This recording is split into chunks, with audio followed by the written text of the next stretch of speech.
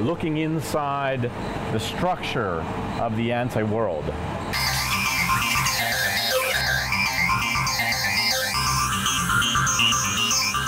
What we're doing now is actually looking into antimatter for the first time, an antimatter atom. We're actually studying it the way that atomic physicists have been studying hydrogen and helium and all the other atoms in the periodic chart. We're actually addressing an antimatter atom in the same way. We're starting to learn how to do that. And that's a huge step forward for us because we've never been able to do that before. So this step of last year of storing things for 1,000 seconds, that's what allows us to do this.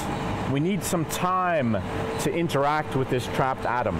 Because the atom is magnetic, it has energy in the magnetic field that's used to trap it.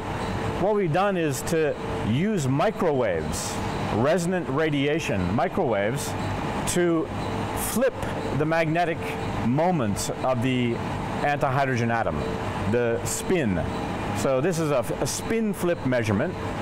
It's a resonant measurement because it takes a precise amount of energy to make this quantum transition between the dipole moment pointing in one direction and pointing in the other direction.